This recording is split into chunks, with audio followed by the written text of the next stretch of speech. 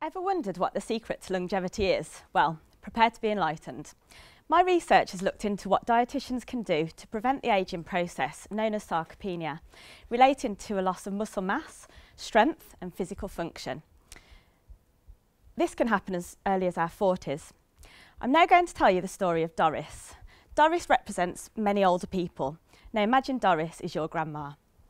Doris is 77 years old. She lives on her own since her husband passed away 3 years ago. She misses him dearly. Her memory isn't what it used to be. She forgets little things like whether she's eaten, who's been to visit, and where the TV remote is. The days all roll into one when you don't leave the house. Following a fall last year, she's quite unsteady on her feet, and she's afraid of falling again and ending up in hospital. Doris often gets lonely. Her daughter visits once a week with her shopping, and the carers visit twice a day to get her washed, dressed and out of bed. They make her a cup of tea and a slice of toast, but she wishes they'd stay with her and have a chat. It's not the same eating on your own. Doris doesn't want to be a burden on anyone, so she doesn't complain.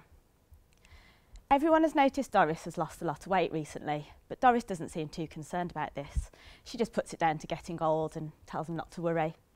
Her appetite isn't great, and her dentures don't fit anymore because she's lost a lot of weight, so she has trouble chewing foods.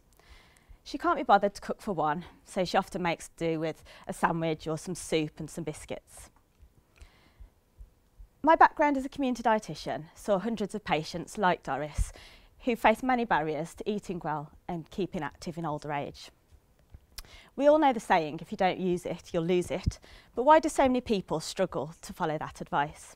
And with an ageing population, it's important that we reduce the financial burden on the health and social care system.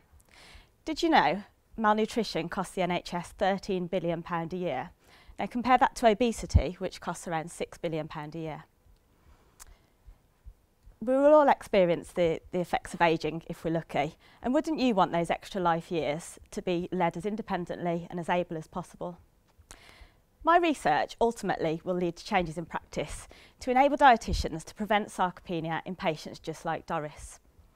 I carried out focus groups with community dietitians to understand the barriers and facilitators to enable them to deliver early exercise advice alongside nutritional counselling to promote strength, independence and prevent the slippery slope to frailty.